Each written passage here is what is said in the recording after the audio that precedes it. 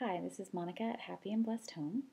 And if you've been following along on my blog, you know that I'm doing a one word devotional every week. And it kind of coincides with the preschool alphabet study that we're doing.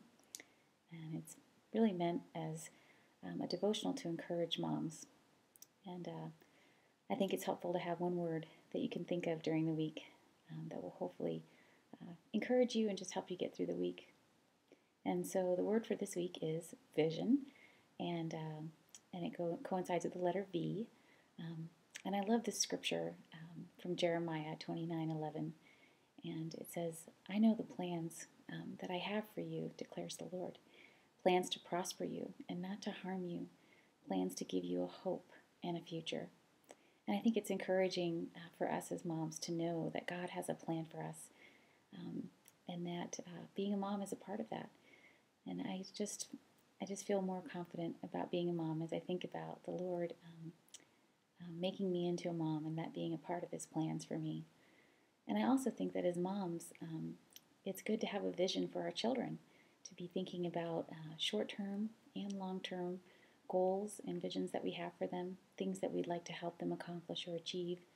Um, I especially love the definition of the word vision that I included in my post, which is that it's a vivid, imaginative conception or anticipation.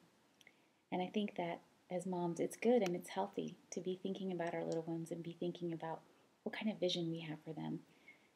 In the short term, for my guys, it might be something like learning manners or learning how to share. And long term, it would be to become men of great character and who have values and morals that support how they were raised and that reflect on our family. And so I just encourage you this week to be thinking about your vision for your children and also God's vision for you as a mom, and to just be finding courage in that word and to be inspired and spurred on to continue doing the hard work that you're doing as a mom. So, God bless. I hope you have a great week, and thanks for checking in on Happy and Blessed Home.